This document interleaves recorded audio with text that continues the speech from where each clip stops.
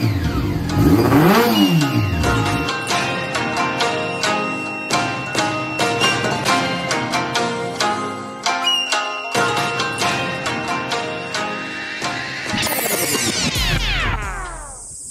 い、どうも、やしんです。今度はね、九十九谷っていうところ聞いてみました。やっ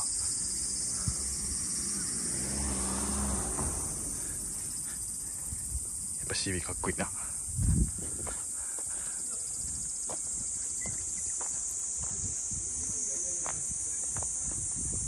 どういうスポットかっていうとね、千葉県でもこういう感じにね、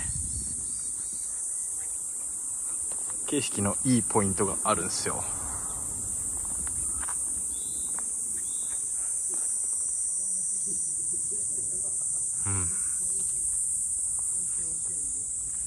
景色いいっすね。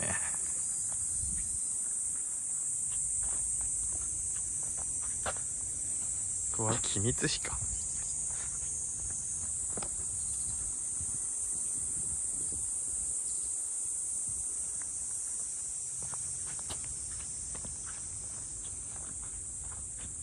ここはね、結構ね、たまに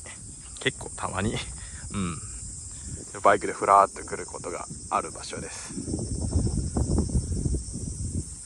毎回ね、ここ雲海のように下に雲じゃないんですけど、霧が一面に広がった時があって、すごい綺麗な景色見たことがあったんですけどね、その写真ちょっと消えちゃったんですけどね。いや、その時は感動しましたね。いや、まだまだ千葉県いいところありますんで、これからも紹介していきたいと思います。ぜひね、ツーリング来る方、寄ってみてはいかがですか。それでは、また、どうも、やーしんでした。